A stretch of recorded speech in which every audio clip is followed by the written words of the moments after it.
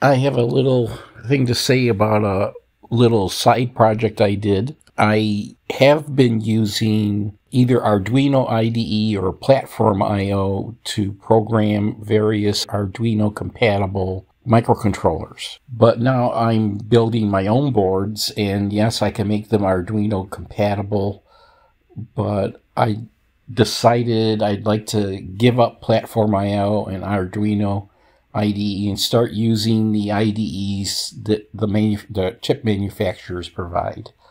So in the case of AVR chips, Microchip is now the manufacturer, and they have a couple IDEs. One is Atmel Studio, which does not run on a Mac, and I have a Mac, but I also have a Windows machine.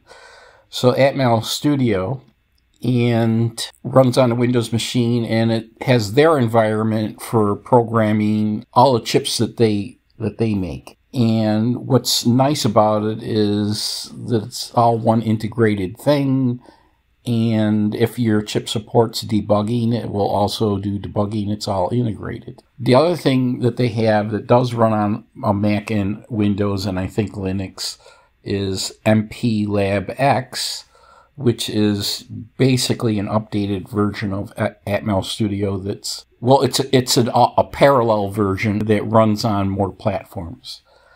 And the issues are, how do you program a device? So most Arduino boards, compatible boards, can only be programmed using the Arduino compatible bootloader, which is a piece of software that is pre-programmed by the board maker that listens on the USB serial port during reset. Basically, it allows Arduino IDE and Platform IO to program your sketch over USB, which is not natural for these chips, but the bootloader allows you to do that. Well, when you switch over to the world of Microchip and their IDE, there's no concept of a bootloader. You use the programming pins on the chip with a programmer device, and you download your code, no bootloader. Now, you could download any code, and you could download a bootloader and make it Arduino compatible by putting an Arduino compatible bootloader on it. But basically, when you're in Microchip's ecosystem, you don't do that. A consideration when you're designing a board for yourself is, if you want to make it Arduino compatible and have it use a bootloader to load sketches over USB, it means you have to go through the trouble of putting a USB chip on the board and, getting that working. So in a lot of cases, boards are very specific in what they need to do, and you'll never need USB communication on the board for its purpose, for its own purposes. So why bother putting a USB chip on the board just to program it when you can easily program it more directly? So like I said, most of the boards don't have a connector for a real programmer device, but the Arduino Mega does. And it turns out AVR chips, really, it's just the SPI interface is used, can be, among other possibilities, the SPI interface can be used to program the chip. What happens is, during reset, the chip can be put into a mode where it's being programmed as opposed to running what's already programmed. So there's a thing called an ICSP connector, and it's a 6 or 10 pin connector, but basically all it has is the SPI interface, MOSI, MISO, power, ground, and reset. So that's an ICSP connector, has those pins brought out. Now, on a regular Arduino board, if you have access to the SPI pins and reset on a header, you could jumper from a programmer's out pins to those header pins with separate jumper wires. But it's nice to have a connector. And it turns out that the board that I've been using a lot lately, or the chip that I've been using, is the ATmega 2560. And I happen to have an Arduino Mega 2560, which is Arduino's board that has that chip on it. And it happens to have an ICSP connector on it. So with Atmel Studio, you could buy any of a number of programmers that are inexpensive.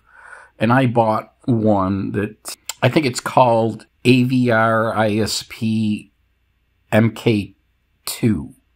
Now, it's a clone of that. That's not, I didn't buy the actual, I think that's an Atmel device, but this is a clone of it. And it will work with Atmel Studio, and you just plug it into the ICSP connector, and there you go. You can program the board. That's nice. So now I had a way to experiment it with using Atmel Studio and programming that board. So when I designed my own 2560 board, I put an ICSP connector on version 1 of that board. But in order to use Atmel Studio, I have to use an old Windows laptop that I have, and I don't like that. I'd like to use my Mac laptop. So I looked at, well, can I get that programmer usable with MPLAB X on a Mac? And the answer is no, it doesn't support that programmer. So I looked at what kind of programmers it supports, and I went with, for MPLAB X, I went with the newest one that I think they have, which is that would be compatible, is the PicKit 5. Now, unfortunately, I chose the PicKit 5 because it's newer than the PicKit 4. The PicKit 4, if I had bought that, would be compatible with AVR Dude, so I could probably get it working with Platform IO and Arduino IDE. But I didn't go with it because it was questionable whether that's being phased out. And so I went with the 5, and I received it. And what you get in the box is just the programmer, and basically the programmer and a USB cable, because it's a USB device. And it has a single line 8-pin female socket for its controlling, for its connection to a board. The PicKit 5 itself supports many types of connectors and, for target boards. It's just different combinations of those 8 pins on the PicKit 5, and in some cases different functions. So those pins support ICSP, or they call it AVR ISP, but they don't provide an adapter.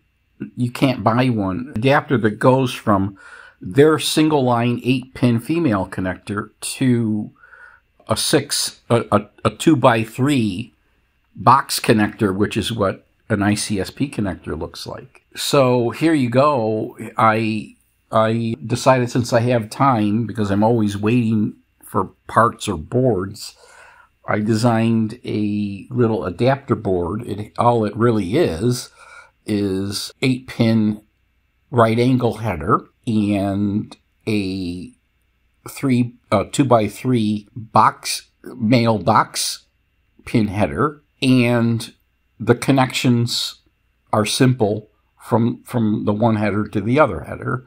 And here it is. I made a little circuit board. Instead of, I could have just jumpered individual wires over, but that would always be a mess and inconvenient. Now I can use a nice ribbon cable to connect the programmer through the adapter to my board and the Arduino Mega. Now, what I found was that in MPLAB X, when you say I want to use a PicKit 5, you get a choice to use it as a JTAG interface or an ISP interface. which I'm also calling ICSP. So I looked into the JTAG interface, and it turns out that the 2560 also has a JTAG interface that you can use to not only program the chip, I'm pretty sure you can program the chip through it, but also do on-chip debugging. So where the ICSP, which is an SPI route into the chip, will only allow you to read and write the chip's flash and the fuses, the JTAG port allows you to do debugging. And I would really like that. So version 2, here's a 3D view of version 2 of my 2560 board. It has a lot more headers on it, and it has not only an ICSP header, but a JTAG header, so that I can, if I desire, do debugging. And that's soon to be, that board that is soon to come from the PCB house and soon to be assembled, and we'll see how that works out. But the reason why I put both interfaces on the board is because the chip comes by default not enabling the JTAG interface. So you need some way to enable the JTAG interface, and that's done by setting a fuse. They call them a configuration pin or a configuration bit. Using MPLAB X, the only way I see that I can program a configuration bit with a bare chip that just came from the manufacturer is through ICSP, because that is on by default. So I needed both headers. So anyways, this is just an update to say, by the way, I got beyond, well, this is not, I'll say that in a different video, but basically, I got beyond wondering if my reflow oven was any good as, to do things. I was able to build a board, and I'll show that in another video. But I'm moving on and designing yet another version of the board. But just a little bit about if people would like to ever leave Arduino land, what you're up against or what you need to face when it comes to, hey, I just built a board or I designed a board, how do I program it? You're going to need some kind of at least access for AVRs to the SPI pins and reset. And the ICSP connector is a nice way to organize it so you can use a ribbon cable, and using microchips IDEs and real microchip programmers makes it very convenient to program the device.